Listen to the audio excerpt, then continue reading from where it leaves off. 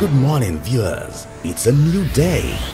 Welcome to today's devotion with the Daily Fountain, the devotional guide of the Church of Nigeria Anglican Communion. Invite your family and friends. Get your Bible and your Daily Fountain manual while our devotional leader takes us on today's devotion. Good morning, people of God, and you're welcome to another edition, and by the grace of God, the last edition for the year 2019, because today is the 31st day of the month of December of the year 2019.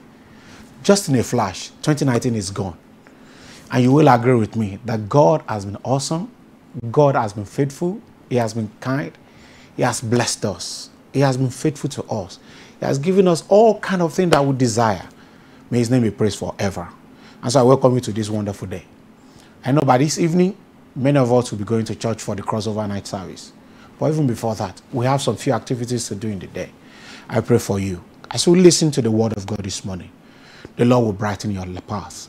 It will increase you on every side. His blessing shall be there for you.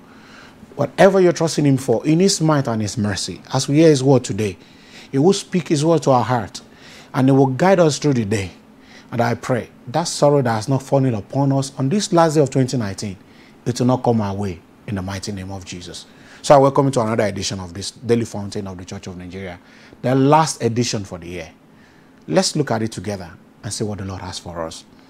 Our topic today is, are you athirst? And He said, come. And the text is John chapter 7, verse 37 to 39.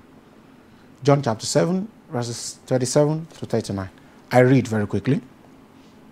On the last and most important day of the festival, Jesus stood up and cried out, if anyone is thirsty, he should come to me and drink. The one who believes in me, as the scripture has said, he will have streams of living water flow from deep within him. He said this about the Spirit. Those who believed in Jesus were going to receive the Spirit.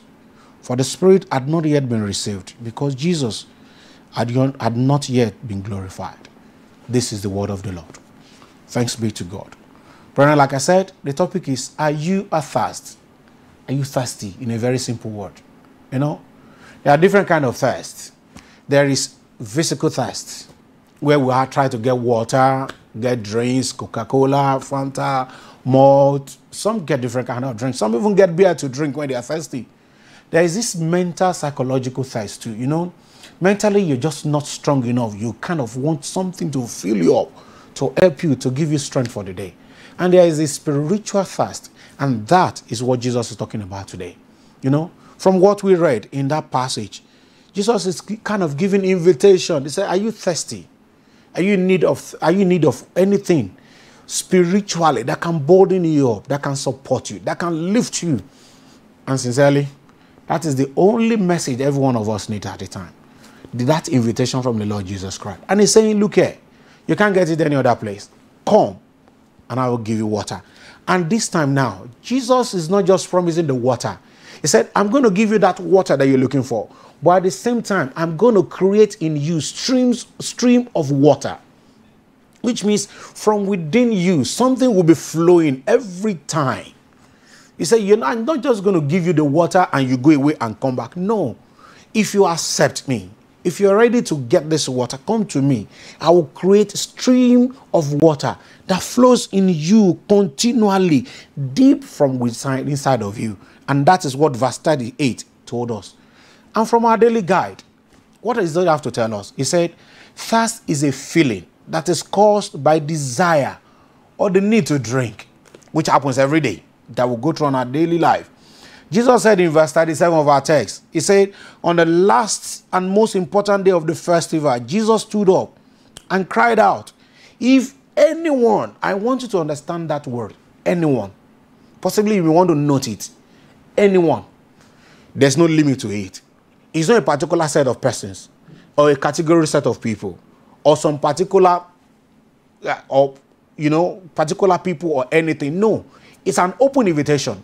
You know, like the Bible says, during the parable Jesus gave us, that a rich man organized a wedding and all that. And he sent out his servant to invite people. The Bible says they invited the rich, the poor, the beggar, every kind of person that are available. The same invitation Jesus is giving us today. Are you thirsty? He said, anyone at all, any category, any stage, any kind of people can come to him, and that is ready to give them. And he said, this statement of the Lord has a spiritual meaning. Like I said earlier, the mental thirstiness, the physical thirstiness, and the spiritual thirstiness that the Lord is giving us. He said, the statement of the Lord has a spiritual meaning. And this thirst is mentioned is purely of spiritual kind. As basic as that. And you know one thing, brethren.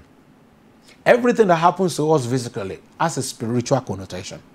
Whatever that you face physically, believe me, brethren, it doesn't just happen to you. It has been determined in spiritual realm. And which tells us that for you to be able to take care, to take absolute control of your physical life, definitely you have to take care of your spiritual life. If your spiritual life is taken care of, definitely you have authority over everything that happens to you physically. And that is what the Lord is saying today. And it means anxiety of soul, convicted of sin, desiring pardon and longing for peace of mind. It's as simple as that. And that was one thing the Bible said in Matthew chapter 11 verse 28. It said, come to me all you are weary and are burdened, and I will give you rest. You know, it's emphatic, it's clear. Anxiety of soul. People of God, we have anxiety. One thing or the other taking us to places, taking us up and down from one place to the other, because there is that anxiety, that anxiousness in us that we're trying to kill. And listen to me. Physical matter cannot kill this. Physical anxiety, you can't take care of it if you don't take care of your spiritual anxiety. And he said, anxiety of soul, convicted of sin. We all carry this burden, you know, the guiltiness, the weight of what we have done that is not good, the weight of whatever wrong thing that we have done. We carry it every day. And you know, the only person that can take care of this, according to the word we read in Matthew, he said, come to me, all you labor and are heavy laden. And Jesus is ready to give you that rest, which does not come physically. It's spiritual. And this spiritual thing can only be taken care of by only accepting the invitation that the Lord is giving us. And he continued. If you read Philippians, something has to give, he told us in Philippians chapter 4, verse 7, he said, and the peace of God which surpasses every thought will guard your heart and mind in Christ Jesus. You see, it's a very clear thing. And the peace of God, which passes all human understanding, which passes all human thought, which passes all human reasoning. You can't get it. The Bible said, it said, in the world you have tribulation, you will have trouble, torment, challenge, difficulty. But in me, it said, be of good courage, be of good cheer. I have overcome the world. On this last day of the year 2019, we're going into 2020 from tomorrow, people of God. One thing you must take into consideration is accepting the invitation of the Lord Jesus Christ. Yeah, maybe the expectation, maybe your anxiety were not taken care of. Maybe your desires were not granted. Maybe the so-called things you worked for from January 365 days down to today, you are unable to get it. But one thing you must do as you're stepping into 2020 from tomorrow, January 1st, 2020, is accepting this invitation. Because nothing is possible without God. But when you accept God, then everything is possible. Everything. But without him, you will have difficulties. Without him, you will have challenges that you won't be able to overcome. So accepting his invitation, like the topic said, are you athirst? Are you thirsty? He's giving you that open invitation. He said, come to me, and I'm going to give you that which you required for. Listen to what Romans chapter 7 verse 24 says. He said, oh wretched man that I am, who shall deliver me from this body of death? It's a question Paul was asking. Oh wretched man that I am. Oh, people of God, listen to me. I have a word for you from the Lord.